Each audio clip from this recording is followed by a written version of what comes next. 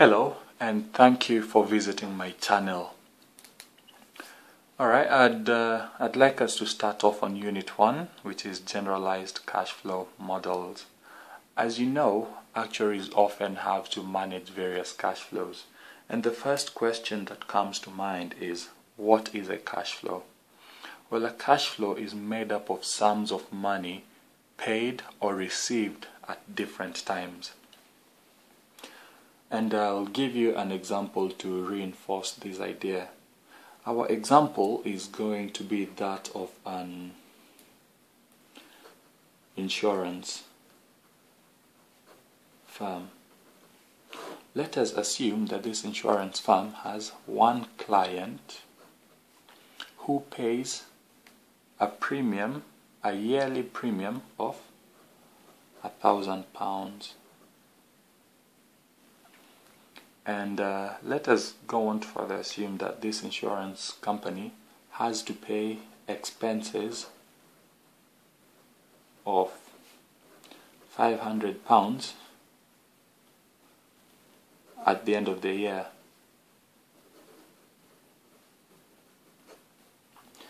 If we draw a timeline from...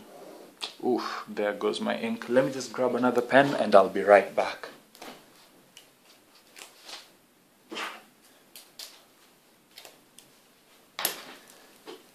And I'm back. Right. If we draw a timeline from time 0 to time 1, because we're looking at this insurance firm over a period of 1 year, well, at time 0, this client will pay the insurance company £1,000 as premium. And at the end of the year, this insurance company is going to pay out £500 to cover the expenses through the year. What we have here is a cash flow on a timeline.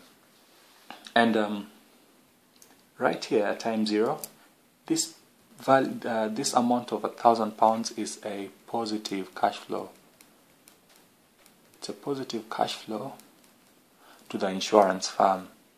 Well, this other £500, this £500 here is a negative cash flow to the insurance firm, because the insurance company has to pay out £500 here while it gains £1,000 here. Well, at times cash flows may be a little complicated. You can have cash flows where you do not know the timing of the cash flow. That is, you do not know when the cash will come in. And at times, you may not also know the amount of cash to expect. I'll give you a basic example to explain that. Say that you're going off to uni and your parents say your parents give you £1,000 as you're leaving home. Let's say at time 0, when you're leaving home, they give you £1,000. And you're off to uni, let's say for a period of 1 year. In your mind, you know you will have to buy books. You know you will have to pay your rent. You know you'll have to pay a few bills. Now, these are amounts you will have to pay, but if you do not know the amount of, you may not know the amount you have to spend on books, you may not know the amount you have to spend on rent, or the amount you have to pay for the bills.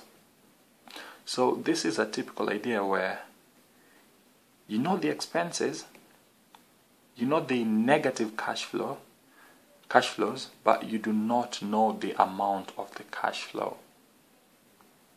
In the same way, your parents could tell you that after 6 months they will send you more money, but they do not tell you how much more money you will be receiving after 6 months.